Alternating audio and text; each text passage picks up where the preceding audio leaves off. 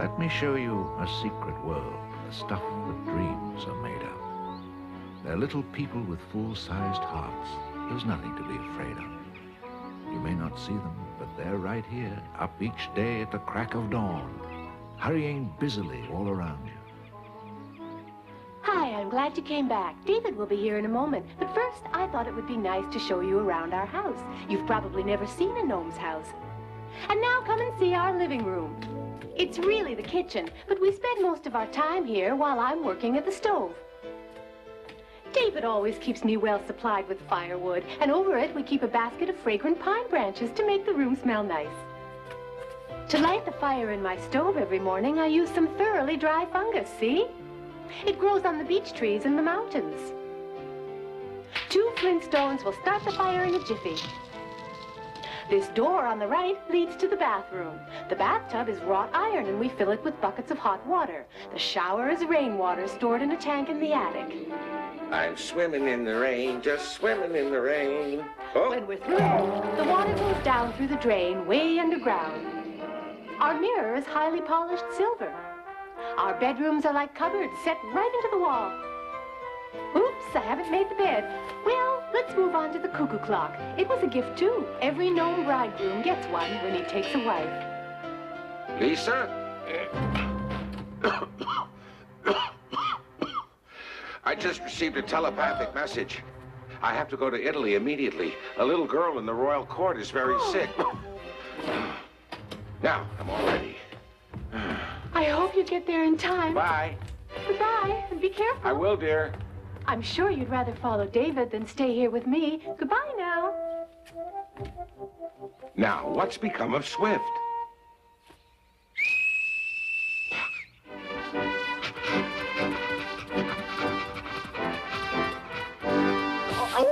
Take me to Italy and step on it.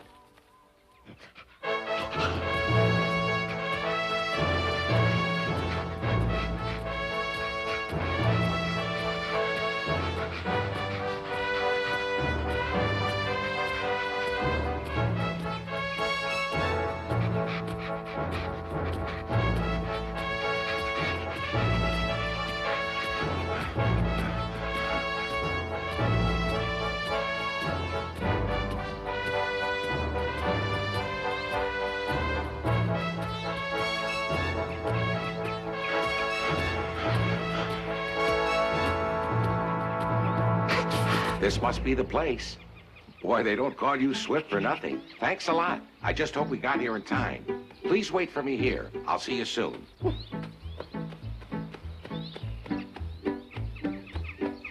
I guess this is the entrance. Halt! What do you want? To see the sick child. Oh.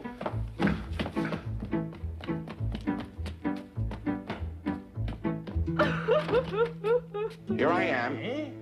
At last. Is this the patient? Unconscious, and we haven't been able to find out the cause of her illness. We've tried everything, but with no success at all. None whatsoever. Let's see. Fever?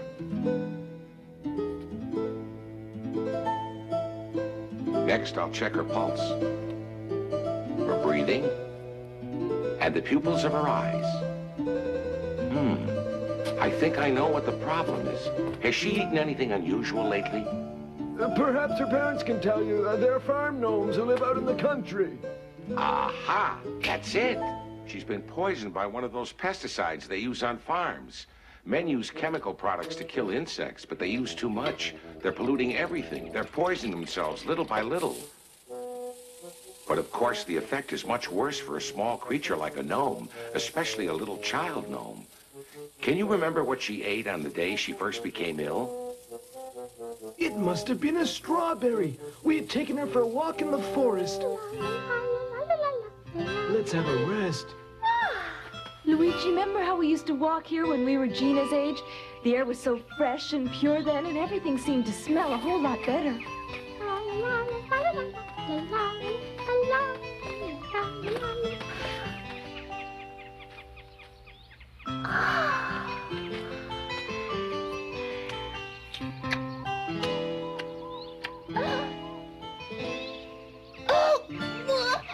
Gina! Gina!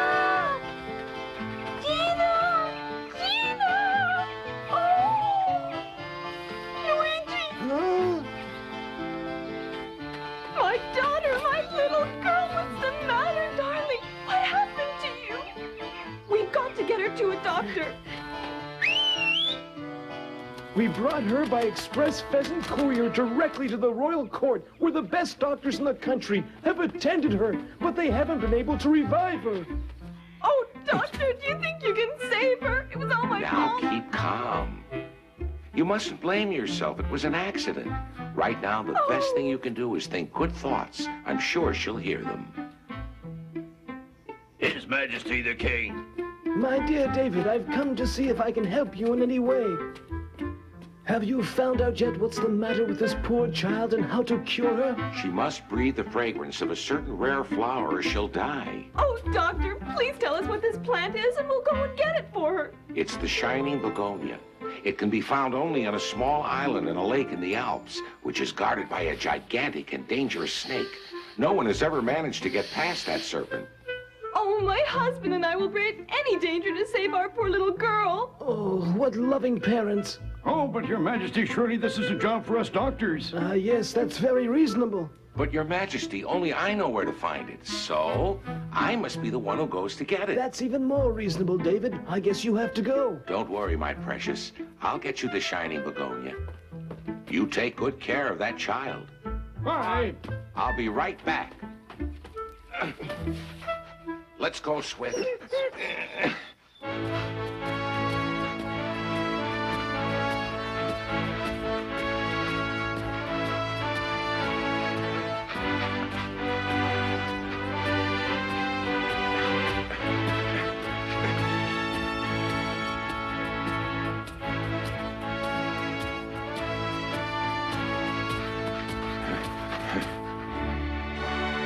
That's where the Alps begin, Swift. We're almost there. Let's go.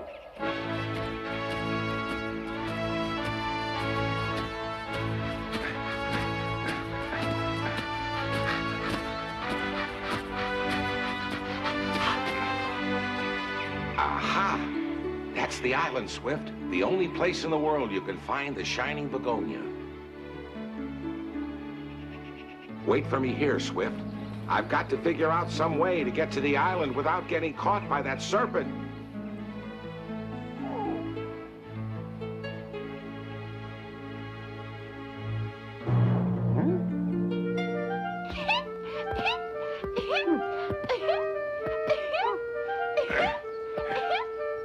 That handsome fox is my friend Swift, who will carry me over to the island. While we're gone, I want you to pretend you've been hurt and distract the serpent's attention away from us. I'll put this bandage on your leg to make it more convincing. Boy, I sure hope this works, or we're going to be snacks for a snake. Let's go.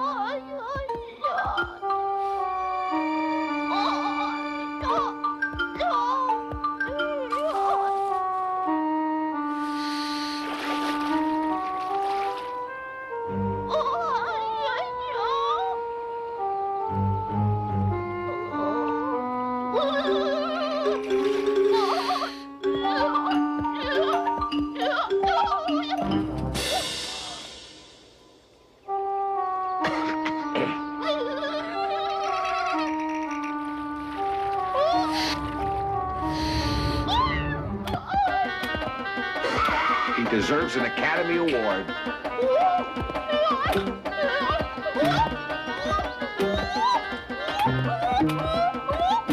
That serpent will never see us if we go now. Try to swim very quietly.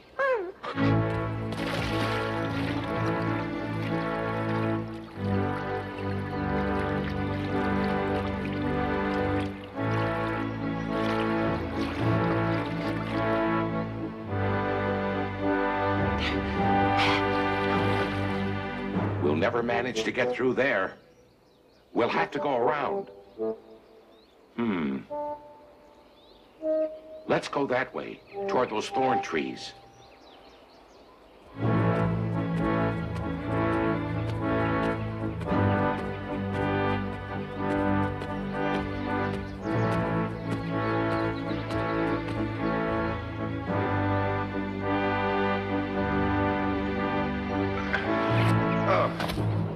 I'm afraid you'd get hurt in there, Swift. Wait for me.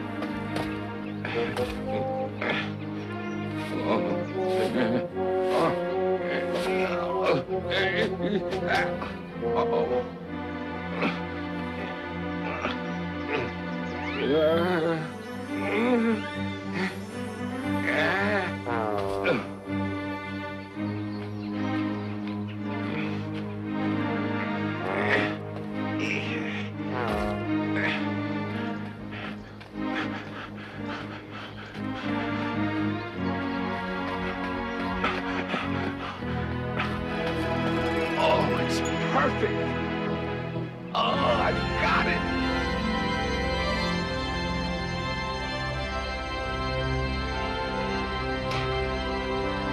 Let's hurry back to that little girl.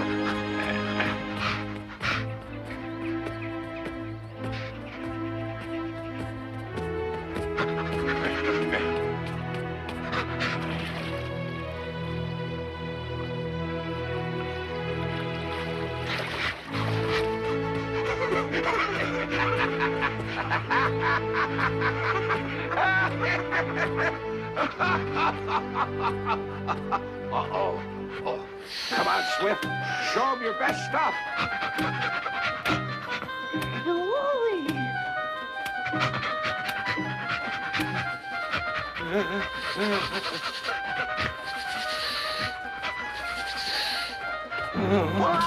Come on, Swift. You can make it.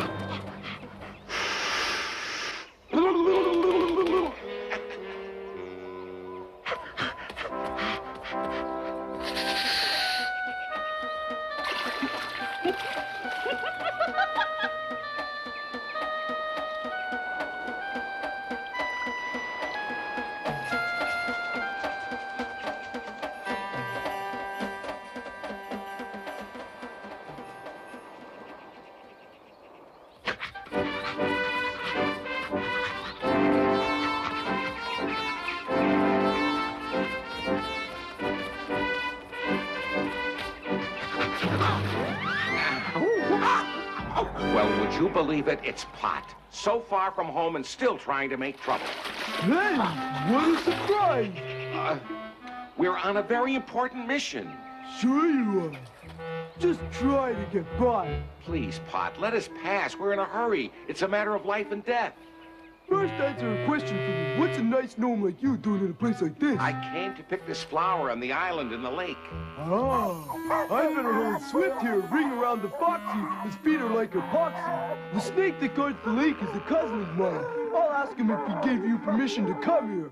But first we'll have a dancing contest. I bet I'm a better dancer than you are. I haven't got time for your foolishness. Now take that spell off Swift's feet. All right then, but for an important decision like that, I'll have to consult with Holler and the others. They'll be coming right through that pass over there. I think they said a week from Thursday. In the meantime, let's get on with the dance. Oh, you're wonderful, Pot. You didn't tell me you were such a good dancer. Huh? Did you mean that? You really think I dance well? Oh, yes, but it's too bad you don't know any of the new dance steps. How would you know the new dance steps? Where did you learn to do them? Oh, in my travels around the world. Listen, David, would you teach me some modern dance steps? How long would it take to learn them? Oh, for you, Pot? Only a few minutes. Did you know that if trolls are caught in the direct rays of the sun, they turn into stone? Well, are you gonna teach me or not? Now, don't be impatient, Pot. As you can see, I don't know the first thing about dancing. Just follow me, Pot, and try to imitate everything I do.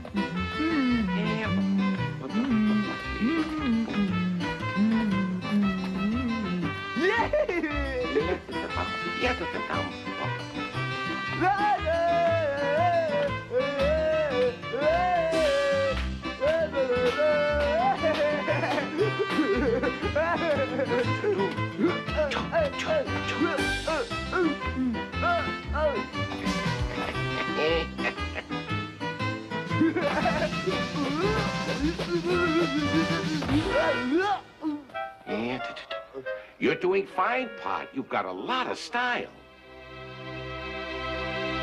Why are we stopping? Let's go.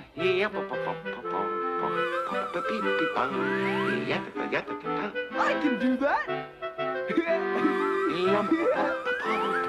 Whoa. Only a few seconds to go.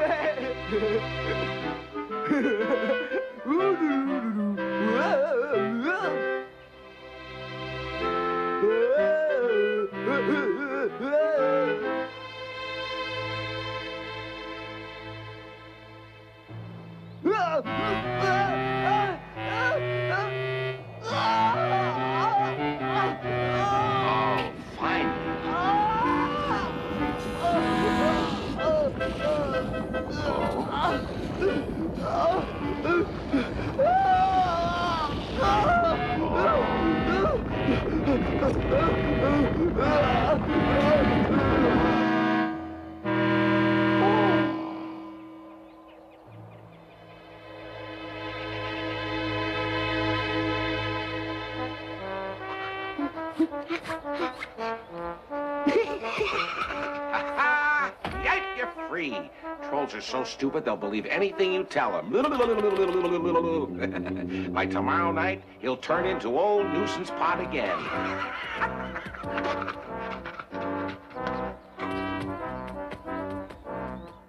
I'm back.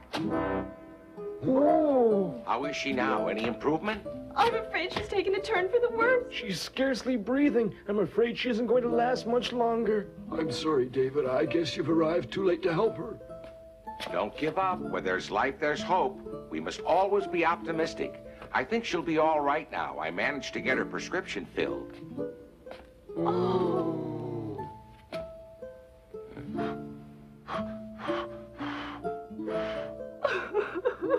My dear. The Shining Begonia.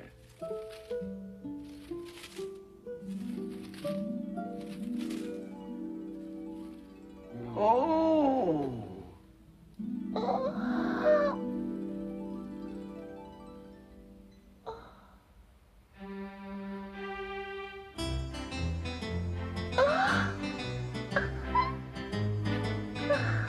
Gina, my baby, you've come back to us at last. Oh, my darling. Mommy. Oh, Gina.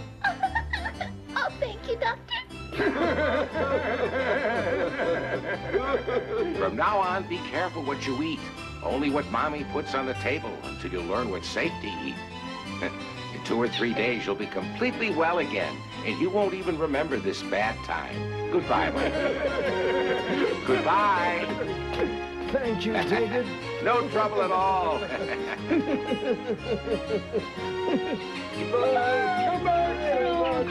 back. Bye, and Schlitzweiss.